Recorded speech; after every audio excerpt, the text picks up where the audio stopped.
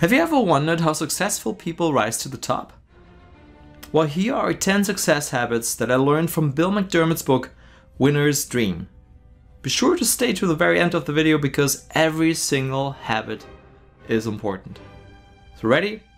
Let's get started. Habit number 1, dream. I know it sounds so cheesy, but it's probably the most important habit. So to find extraordinary success, you have to start with a dream. After all, winners dream. Your dream needs to be something that is big enough to inspire you in the long term. For Bill, it was becoming a leader of consequence. Whatever your dream might be, make sure that you do not limit your dreams. That's the advice Bill gives in his book. So what is your dream? Success habit number 2, seize opportunity. Here's something Bill likes to say. People who seize opportunity get one reputation. Those who wait for the perfect job get another. So what that means is that you should not wait for things to be just perfect. Take on new challenges. Walk out into the unknown and turn every opportunity that you get into gold. Success habit number 3, want it more. For some opportunities, you will have to fight. There might be 10, 20, 100 other people who want what you want. Some might even be more qualified than you are. But you gotta be the one who wants it the most. If every cell in your body screams, yes, you will find a way eventually. Success habit number 4, believe in yourself. Especially when you're hit with adversity. You may start thinking, oh, I can't, or I'm not good enough, or I don't have what it takes. And here's Bill's philosophy.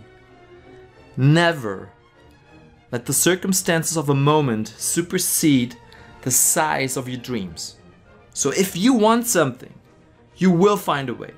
Because you have the will, the creativity, and you will put in the hard work that is necessary to get to your dream. So start believing in yourself.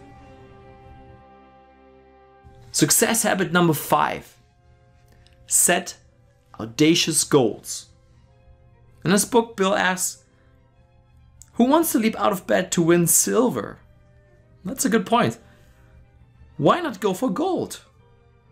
When you set audacious goals, you will not only aim higher, but you will also reach farther. You might not even achieve the audacious goal that you set for yourself, but you will be much farther ahead than if you hadn't set that goal.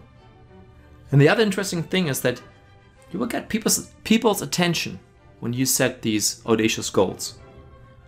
And here's another piece of advice. If you want to increase the chances of reaching those goals, write them down. This will dramatically increase the odds for you to achieve these goals. Success habit number 6, be prepared. Bill always has a plan. That is another habit that sets him apart from others. Vision and goals will not come to life without a plan that outlines how you will get there. So what is your plan? What are the most critical steps that you need to take to reach your goals? Success habit number 7, execute with vigor. And that is where many people stop. You have the perfect vision, bold goals, and the perfect plan, but you do not execute. You don't have time, life comes in the way, the fire fizzles out. So don't let that stop you. Don't wait. You gotta start executing now. And to quote Bill, if dreaming requires optimism, audacity and empathy, bringing these dreams to life is a more concrete endeavor, demanding hard work, discipline, teamwork, communication, and courage. So what step could you take right now to start moving towards your dream?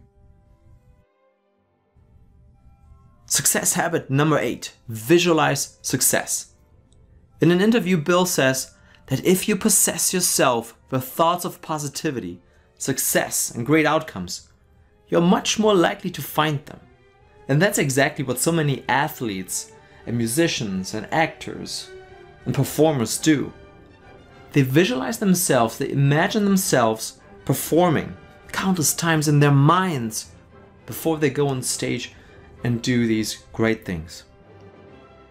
Success habit number 9, register ambition. So after you've proven yourself and have hit some of these audacious goals, it's time to register your ambition. In politics, you can only be elected if you are on the ballot. So make sure that your leadership knows what your ambition is. Success habit number 10, be yourself. It sounds so simple, but it's yet so powerful. And it's probably the most powerful advice that you will ever receive. When you stop trying to be someone else and start being you, everything will become easier because you just need to be you. So that's it. To close with a note from Bill to his readers in his book Winner's Dream, which I highly recommend. And all these 10 success habits are coming from this wonderful book.